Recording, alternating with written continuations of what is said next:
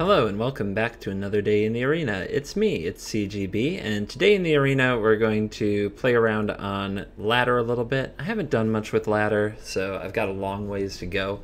I'm going to try out this Golgari deck. That's not the word. I'm going to try out this Gruul deck. It has the Explorer package that you often see in Golgari with Branchwalker and Jadelight Ranger, but those also help the deck hit its land drops so that it can play powerful spells like Rekindling Phoenix, Nullhide, Ferox, and Skargan Hellkite on curve. I have one Fun of Banefire for the big epic out-of-nowhere victory against the Teferi decks, as well as cards that give them a hard time like Spellbreaker, Phoenix, Nullhide, and Hellkite. So I hope I'll be okay against Teferi, and I hope that Wildgrowth Walker along with cheap removal will be good against red. I believe if I have good matchups against both of those, I can have a pretty good run. So that's what we're going to go try to put to the test. My mana base has some Gruul Guild Gates, just because I really do need double red and double green consistently.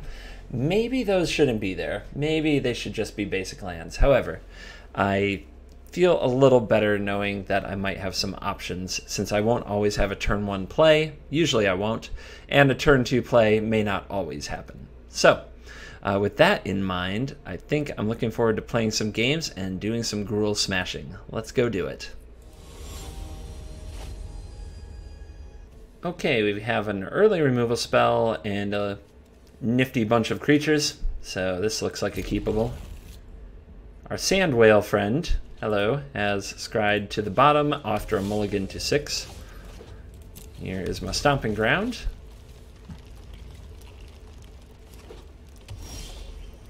And I suppose we'll open up on the Wildgrowth Walker. The opponent opening up with some Teamer mana.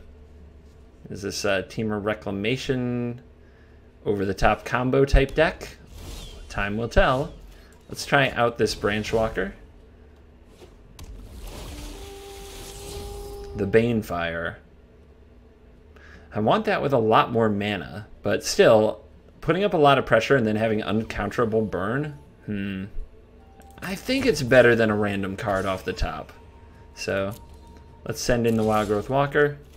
Our opponent's done nothing so far, which has me wondering what's about to happen. Wilderness Reclamation, Frilled Mystic type stuff. There's the Reclamation. So let's make the opponent deal.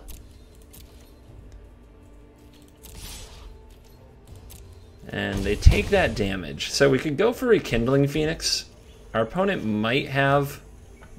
Let's see, if I put them at 10 and then untap and play a Hellkite, that leaves them at 1? That's too bad. So I feel like I have to go for the Phoenix, even though there might be a Frilled Mystic or a counter. Chemist's Insight's probably the best thing we could have hoped to run into. Although it's still not good to see the opponent get that far ahead on cards and now get to do all this big mana stuff.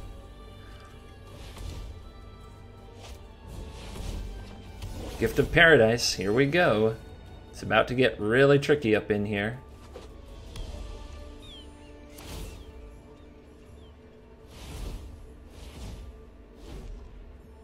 Let's see what they do with the extra mana.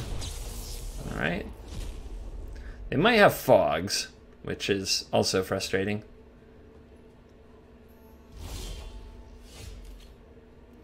So 1, 2, 3, 4, 5, 6, 7, 8, 9. We can't kill them this turn. We also can't like Lightning Strike and then kill them the next turn. So before the fogs come in, I think I just have to try to hit them as hard as I can.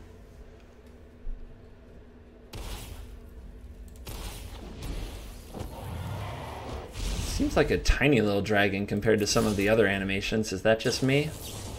Here's an opt. These decks might run 4 Root Snares, but that's a lot less fogs than other decks. Other Turbo Fog type lists that we've seen in the past. Keeps on top, it better be a fog. Or they had the fog the whole time. We'll see. Yep, I bet they had that the whole time, to be honest. Now we'll see what all they can do.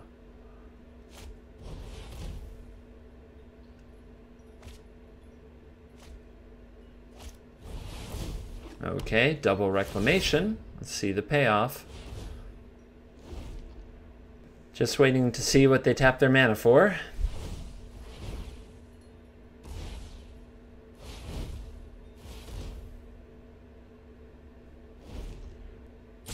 I think we're still 1 life point shy of killing them if they explosion and put all the mana into it and miss on a fog. Awkward. Well, they only have 1 timeout. Let's see if they can get through this or not. They take out the Phoenix. Weird. That comes back hasty. So is this a cannonade? That's an oops. They did it with the trigger on the stack, and they scooped. Oh god, am I going to keep this game? They scooped because they cast the cannonade with the trigger on the stack before the O1 was created. Because of that, the Phoenix would come back. The opponent would take 8, 10, and Banefire is 11, 12, 13, 14, 15, but with Lightning Strike it's 16, so they were dead because of that misplay. Early removal spell and some critters. Let's try it. We have to go with the Guild Gate on 1, so we might have to shock ourselves later, but I think that's okay. Mono red, everyone's favorite. Let's run out the Walker and make the opponent have the right answer at the right time. This is tough because blocking doesn't play around shock, but not blocking doesn't play around skewer, so I'll err on the side of blocking. Firebrand. Oh, well, Firebrand can activate a skewer. Double Firebrand. Are you going to 2-for-1 away that Walker? Wow. I guess I'm okay with that. Do what you gotta do. Let's pay the 2 life and hit up the Spellbreaker. Big beefy. See if we can create another 2-for-1 opportunity by putting a big wall in front of our opponent. There's their Steamkin, which is what I wanted to save the Lightning Strike for.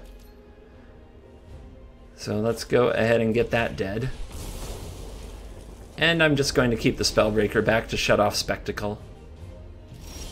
And that's it for the turn. Well, let's go for the Jadelight Ranger. I bet this will draw some kind of removal spell as well. But if we hit the lands, we should be able to overpower the red deck quickly. There's the shock. There's the land. So Guild Gate for this turn, Craig for next turn.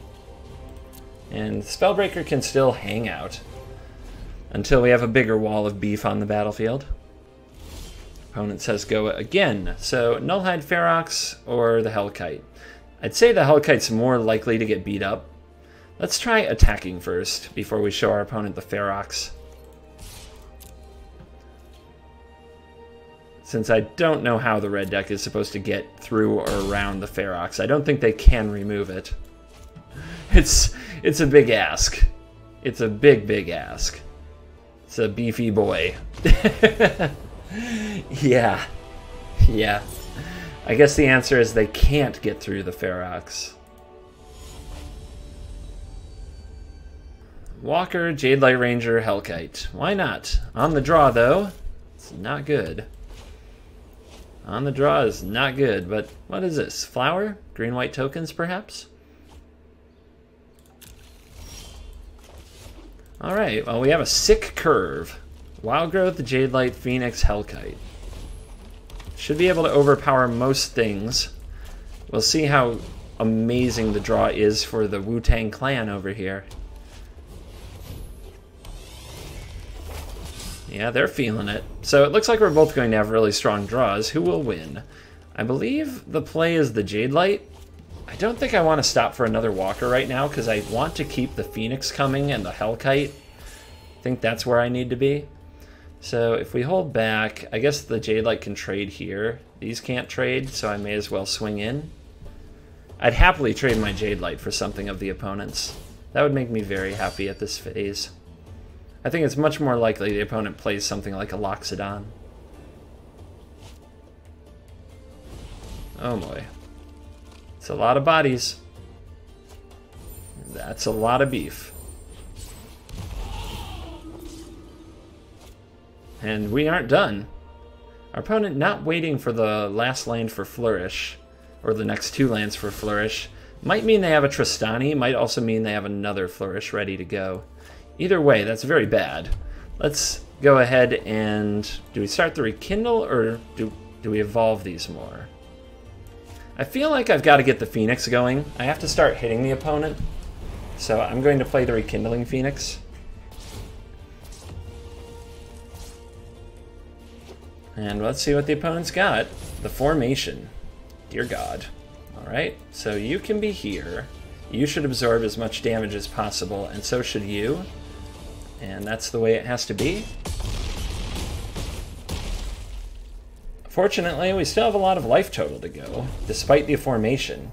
We may have taken our opponent's best shot. I guess we'll see. Oh, there's still another card. Dear God. Is that an elephant? Okay. Tribunal. Alright, you got it. Phoenix back. So now what? We're at 15. Right now we have a good block here, and they take 1, 2, 3, 4, 5, 6, 7, 8, 9, 10, 15, 19. If we play a Hellkite and nothing changes, we have 2 good blocks, and we take 9, 15. So that's lethal. So we shouldn't do that. We should play another Wild Growth Walker and amp it up again. I needed a non-land there really badly. That actually stings a lot. But I guess we'll sit back and let the opponent do their thing. Wow. Okay. We were not meant to succeed here. We were meant to die. 1, 2, 3, 4, 5, 10, 15. So that doesn't work.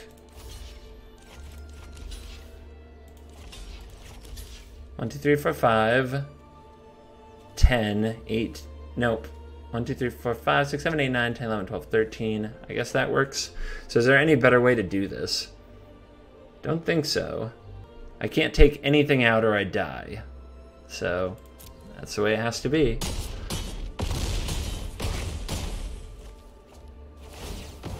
See, when I play this deck, I never draw this way, to be honest. It's so frustrating. It's so frustrating to watch. This was a perfectly good curve that had no chance in hell. But I guess that's one of the reasons Gruul may not be a top tier deck. Let's get a counter on this baby and scoop it up as we're a time walk away from winning.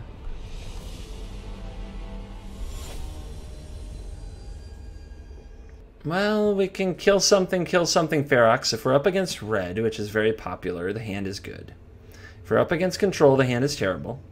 If we're up against white, the hand is probably not very good. If we're up against blue, the hand is good. I think that's enough of the major matchups to make me keep it, but welcome to Best of One, my friends, where your decisions can just be wrong, and you have to live with it. Of course, our opponent could turn 2 Burglar Rat, and we just smash. Wow. I guess I'll lead on the Gruul Guildgate. Top decking another land there is like salt in the wound of I have no idea what's going on. And maybe our opponent on Jeskai Control or Boros Angels taking a slow start to the game. Jadelight Ranger off the top is alright. Hopefully it will help smooth this ugly draw out a bit. We're in a lot of trouble if it's Angels though. They're just going to fly over us and be brutal. So do we shock down this knight? I feel like we may as well, or else we'll just fall way behind on tempo. On the other hand, I could have saved the shock plus lightning strike for something like an Aurelia, Exemplar of Justice. I feel like I need like Skargan Hellkite or something if I'm up against Angels, which is what this feels like. I'm going to go Library Graveyard because I want the 4/3. But I want to draw Dragons and Phoenix. Those are the cards I think I need for the matchup. There's a Resplendo.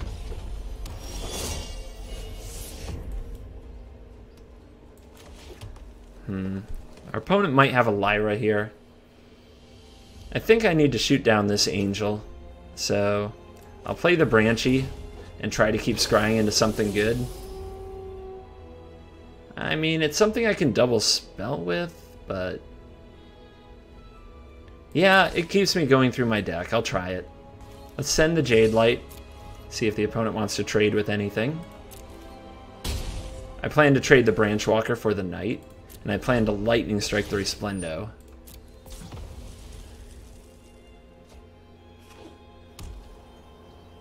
Alright, no Lyra. That's good news.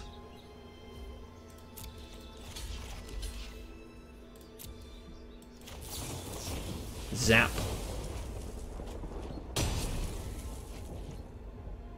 So for your next trick, yep, that's obnoxious.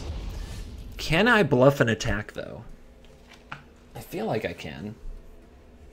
Put on the full control. I'm going to try the next level attacking here. And the opponent's going to take it because they don't want to give up their Phoenix. So that's how you sneak 4 damage, my friends. It only works against good opponents. I can tell you, if I bluff too much against like people playing the starter piles, I get in trouble. They always call the bluff. But here we stole 4 damage. Opponent reading up on the 6/6 Ferox. Coiling the Ranger.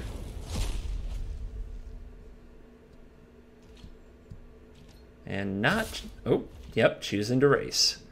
So that's the other plus side of the bluff last turn, is the opponent might now think we have a way to kill the Phoenix, so they're not willing to block anyway. Fortunately for them, they have a Tithe Taker, which is pretty frustrating as well.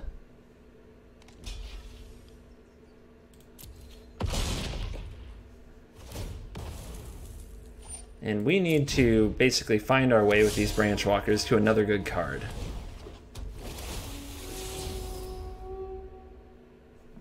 I guess Jade Light can help me do it, but how much time do I really have?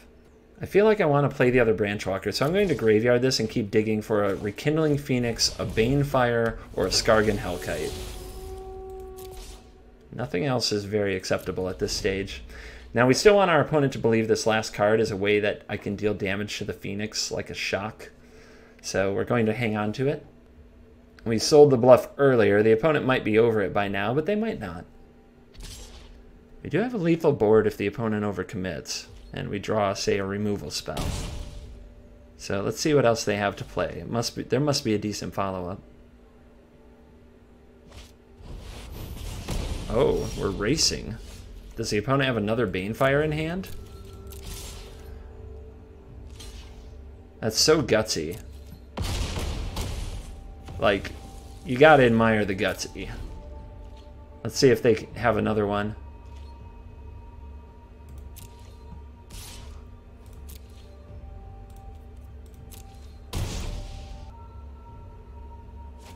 Unreal. Unbelievable.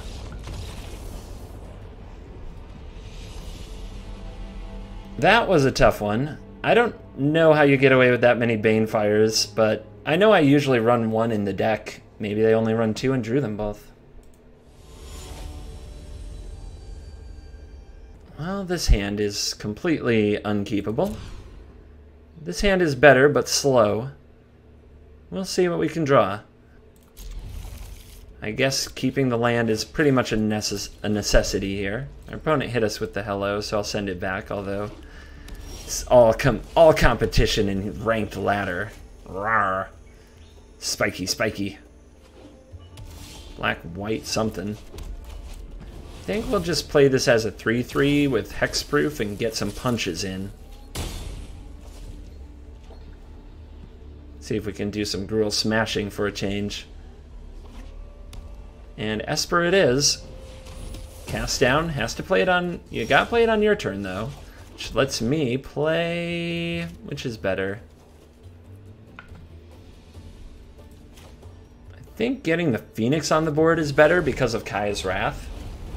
One of the only clean answers they have is if they run a Vraska's Contempt or 2 after the Phoenix resolves.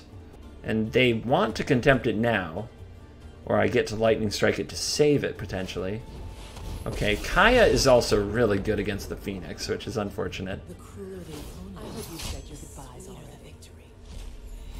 But we get to attack Kaya down, so that's the good news. We can't let it stay on the battlefield, or it can eat the Phoenix while the Phoenix is in the graveyard. Am I dematerializing?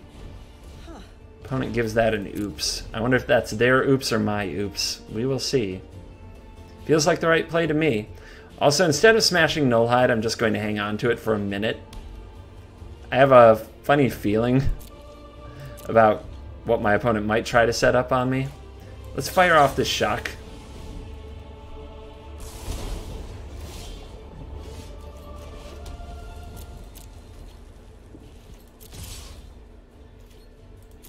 Damage?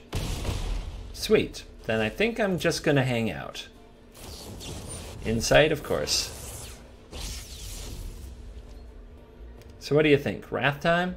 Opponent surely wants to set up a Wrath and then another way to kill the Phoenix, of course. Here's Thought Erasure. That's what I was thinking. That is what I was thinking about, you guys. That is what I was thinking about. Free Nullhide Ferox.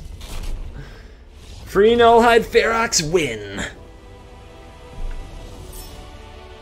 I didn't let you in on the plan because it sounded too wishful and too stupid, but it worked. So I was trying to hold the Ferox, empty my hand, and get Thought Erasured.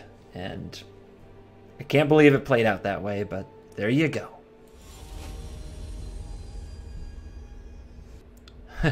We go first, and our hand is a complete catastrophe.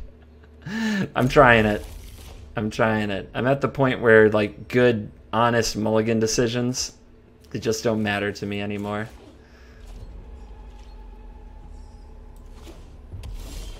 Alright, so there you go. Resembling Skeleton. Apparently our opponent is also at a point where nothing matters to them anymore. Let's see. The only way I get punished really bad is if I reveal the only other Gruul Guildgate in my deck. So I'm going to hold the shock up for Judith, is what I'm thinking I'm going to run into, and play this Branchy. Now that really sells that I have a shock, but there you go. And there you go. See? See, I know what's up. No blocks, and we will just zap that away. I guess I should have blocked first, right? Because now the Judith can kill the Branchwalker, and I would have taken no damage. Oh well. No, then they just shoot my face. It's exactly the same. The same thing would have happened. Not a misplay. Outcome would have been the same because the opponent would have just done the damage to my face instead. But at least, no, then the skeleton would have been dead. They'd have had to pay to get back someday. Still a misplay. I'll figure it out eventually, don't worry. Spawn of Mayhem, well, let's dial up the pressure. Opponent will take the block. So they have something to deal with my egg, but I have another. And really playing, like running out Phoenix on time on a reasonable board is really what this deck is all about. Ooh, they didn't have a way to kill the token. That's weird. So I can't block there, or the Judith trigger would kill my other egg. Let me see what I reveal. Yeah, we'll graveyard that. Looking for another land.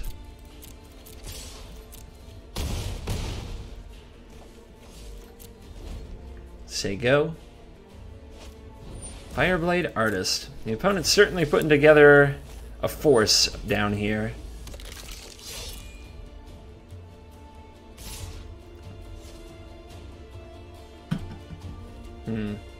Let me see where they put this Judith damage. Let me see where they target. I have a block on the Reassembling Skeleton if they don't target the Branchwalker that I won't regret, but Fireblade Artist is probably the most threatening thing. That said, I just have lethal to a top decked 1 damage, but if I keep my Branchwalker alive and just take this damage, then I can top deck a Shock or any Lightning Strike or the Banefire or a Gruul Spellbreaker, so it gives me a lot more lethal draws. So I'm just going to take the damage. And that will do.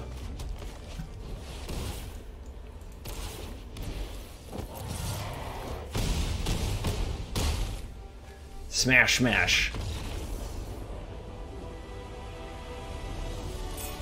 Well, After about an hour of playing this deck, I'm right where I started. One loss, one win, one loss, one win.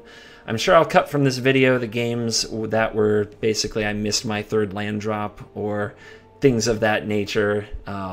Plenty of turn 2 Curious Obsession, can't beat that. Feels like it happened this hour, so I doubt you will need to see too many of those games. But, Gruul doesn't get a very passing grade from me, I gotta say. Not a deck I think I could stand laddering with. I'm a little exhausted with it already. There's probably better builds out there. I hope the Explore package would be good against Red, but the honest truth is that the Explore package versus Red was a lot harder to piece together because we don't have cards like Find Finality to get the Wild Growth Walker that dies back and do things like that. So I don't think it was worth it.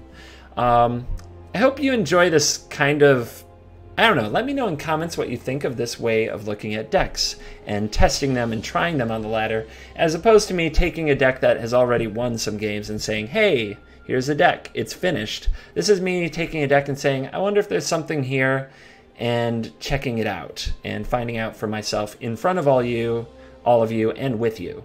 I will tell you right now, those of you leaving comments of like, that deck sucks, you should play this instead. I haven't played that much with Gruul, and I haven't played with this version. Part of it is new experiences, and nobody enjoys those comments at all. Anyway,